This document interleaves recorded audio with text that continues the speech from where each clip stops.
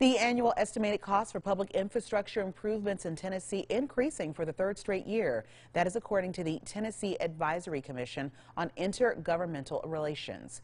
Tennessee's estimated cost for its needed improvements is now nearly $50 billion.